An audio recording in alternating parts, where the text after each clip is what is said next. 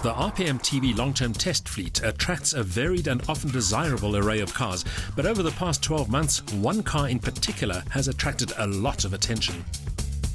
It's hard to believe that it's been almost exactly a year since we received our long-term Mini Coupe JCW, a car that polarizes opinion, a car that a lot of people don't like simply because it has some very strange styling traits, but a car that in fact has done very well in its time with us. A car that actually has become quite desirable, and we're going to be very sorry to see it leave our long-term garage. Of all the variants in the Mini stable, the cheeky two-seater only Mini Coupe is arguably the most quirky. The sloping rear screen and the rooftop spoiler combine to create the impression of a baseball hat worn backwards, while the two-seater layout hampers practicality. Of course, this Mini is a cut above because it is a John Cooper Works model. The JCW badge means more power, a sportier chassis, bigger wheels and some aerodynamic aids, including an active boot spoiler. All of which intimates a fair amount of dynamic talent too. We were determined to put the Mini to full use during its tenure with us. Only days after delivery, we added more than 1,000 Ks during a weekend trip to the Lowveld and found that the Mini was an effortless cruiser and a pretty economical one too.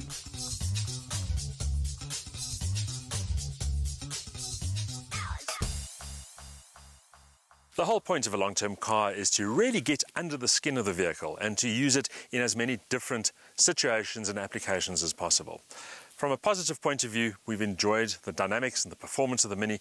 It is a lot quicker than you think. It's certainly a very engaging and involving car, and you won't believe how fast you can get from point to point when you're really in a hurry. It does feel more sports car than it does Mini.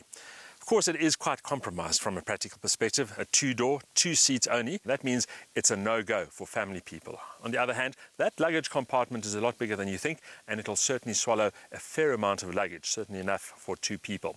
The ride might be a bit on the taut side, but if you are a JCW buyer, you'd expect that. It's a performance car, and it is a lot of fun to drive. That sense of fun remained undiluted throughout. The Mini is fast and furious when pressing on, with the turbo providing an instant injection of urge even in the mid-range. In the tight, it loved being flung about, while the taut setup ensured a close rapport between car and driver. The cabin is more comfortable and ergonomic than the trendy treatment suggests. The important stuff is intuitively arranged, while the Harman Kardon sound system became a real friend on long-distance trips. Life with the Mini hasn't been without its problems. One of those has been this door handle, which was very difficult to use, in fact refused to work from time to time. We eventually got to the point where we had to take it to the dealer in Sandton.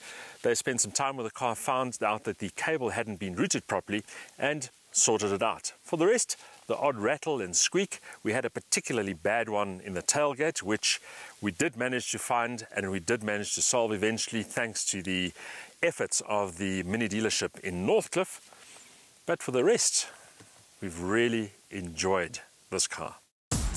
As a JCW model, a big slice of this Mini's appeal is its performance. The 1.6-litre turbo engine is rated at 155 kilowatt, but always feels stronger. Torque steer is only prevalent when driving on wet roads, and only if you give it wheelie too early. The stiff chassis and low-profile tyres are short on comfort, but add vital composure.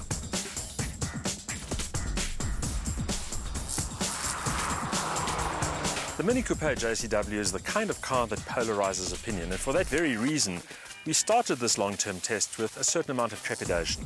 Would it really be viable to run a car like this for a year? Would the limitations in terms of practicality not get in the way of enjoying the car on an everyday basis? And in fact, given that it's a performance car and a turbocharged one to boot, would it not be quite expensive to run from a fuel consumption perspective? And I have to say, on most levels, the car has pleasantly surprised us.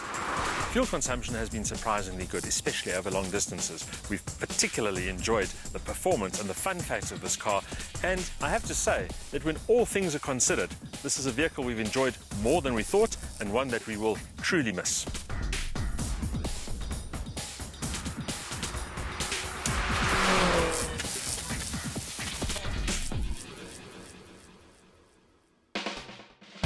Always zippy but surprisingly economical when open road cruising, the Mini offers a lot of motoring pleasure per rand.